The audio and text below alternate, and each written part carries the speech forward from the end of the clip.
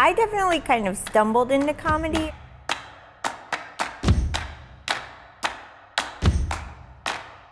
I am a comedian, writer, have a website. Those all hold up in court.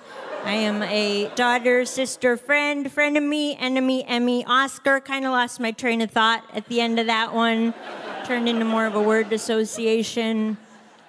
I am an anxious depressive, as you heard, therapy regular, PMS enthusiast. Trying to reclaim that last one, bring it back strong. I think what actually got me the courage to first do stand-up was weirdly that, like, I had like problems with eating, like my second year of school, and took time off, and eventually was like diagnosed with depression. And I just started writing about those things because I was very much in my head, and I was like, well, if this is all that's filling your head, might as well try to write about this. I think people responded in a way where I was like, oh wow, this is something that I think people really relate to. Because it can feel very alienating sometimes to get on stage and talk about mental health and have no one understand what you're talking about. Yeah, has that ever happened that like you've gone on and you've talked about mental health, talked about anxiety, depression, and people are just kind of like staring at you? Yeah, I mean, I think it's just every so often they're just not gonna get it, and you have to be like, that's okay, because I know there is someone who listened to this and it actually meant a lot to them.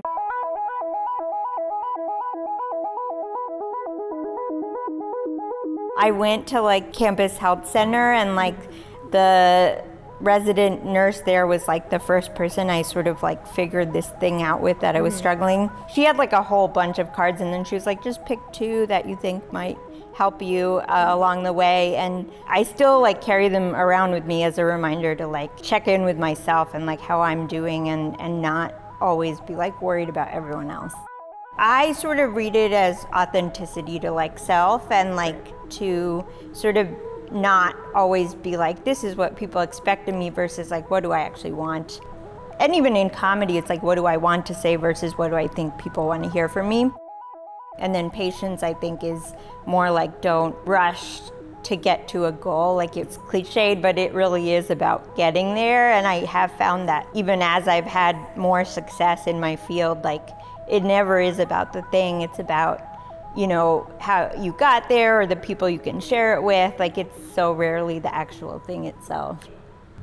If you can talk a little bit about what your notebooks mean to you and like what your process is like. I think a lot of people see these amazing comedians, and yourself included, on stage, and they wonder like, where do I draw from? Here I just wrote down subway saxophonist. This guy was busking on the subway, but he was so bad. It's as if he watched an instructional video on saxophone and said, I'll do everything the opposite.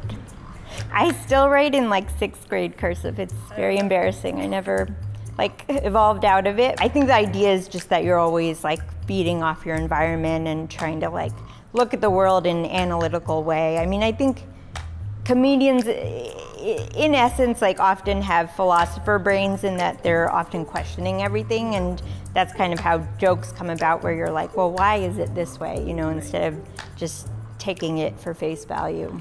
I went through airport security the other day. I went through that big cylinder where it has to make sure like each of your cells gets cancer, and I go through, and the agent, without even looking up from the screen, he just goes kind of to himself, he just goes, oh, right in the hoo-ha. And I was like, why did that section go off? I was like, did all my coins fall down there? And then I was like, oh no, I remember, I replaced mine with a gun because those are less regulated.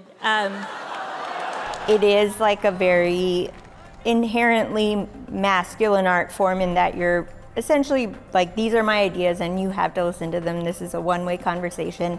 And women are always socialized to be like accommodating and like, what do you want to talk about? Or like, I'm just going to listen to you talk. So it's very much like reversing that power dynamic. I think in the end, it's like you can only really stick to what you are and what you know, and people will, you know, eventually like gravitate towards that, or you create your own opportunities. And so to me, it's always like sort of led with what I want to do, and then like all the labels come after that. So especially to younger girls who might not think that they're funny, what would be your advice to them?